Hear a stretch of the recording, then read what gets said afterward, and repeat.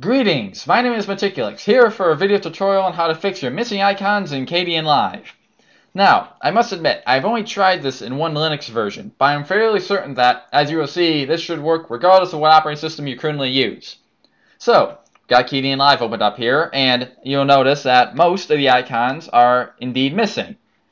So in order to remedy that, there are a couple of things floating around, like install KD runtime, or there's a couple other things that escape my memory. And one that I found that works is libqt5 libqgtk2.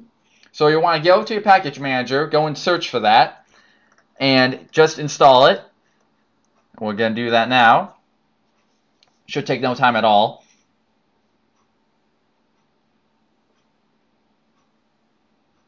Alright, just like that. Now we got that installed.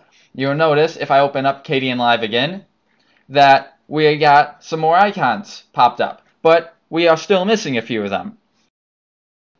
So the rest of this is more of a workaround, but it should get the job done. Alright, so this involves your icon pack. What we're going to do is first find out what icon theme you're using. So go into settings, and there should be something that along the lines of themes. You're going to want to go into that. So currently our icon pack is lunux circle. Now we're going to need that for later. While we're here, we also need to check that we have the icon pack breeze and the icon pack oxygen. If you do not have these two, just go into a terminal, and at least on Ubuntu Linuxes, you can figure this out for your own.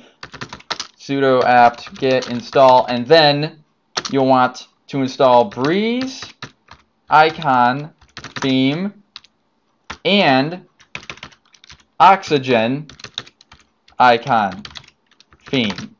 So just go and install those if you don't have them, and then we can proceed on. So now that we know what our icon theme is, we're going to open up our files, go into the root, then we're going to go to USR, share, icons. Here, we're going to find our icon pack again. So we were using Numux Circle, so we're going to just copy this. Now we're going to go into our home folder, press Ctrl and H to open up the hidden folders, find the folder .icons. If it doesn't exist, I can't remember, you may have to create it. So go and do that. Once we're in here, we're just going to paste our folder, and then I like to rename this 2.0. This way it differentiates it from the original. I'm going to go into that, go into index theme, and then this is what we're interested in, inherits. So this currently inherits the icon theme Numux.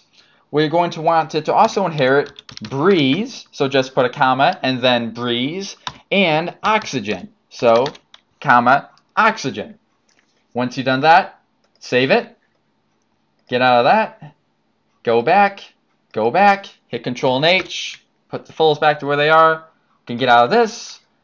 Now we go back into our settings, and if we did it right, when we click on our icons, we now have Numux Circle 2.0. So select that, and you'll notice that nothing changed. However, because it is inheriting now both the breeze and the oxygen pack, once we go back into Kdenlive, it has filled in the missing icons with the icons from both breeze and oxygen. Now, your case may vary. Maybe you only need to add breeze, maybe you only need to add oxygen. In my case, I had to add both of them. And that way, it gave me all the icons that at least were required for normal use. Now, again, I say this is more of a workaround because it is not the same icon pack. The icons may look different than the rest of them, depending on your theme, if it's very diverse. But at the very least, this will allow you to actually see there's a button there instead of just a bunch of letters and nonsense. So I hope this fixes your problem, but as I'm sure you know by now, with issues of this sort, mileage will vary. Regardless, this brings me to the end of my tutorial. So until next time, goodbye!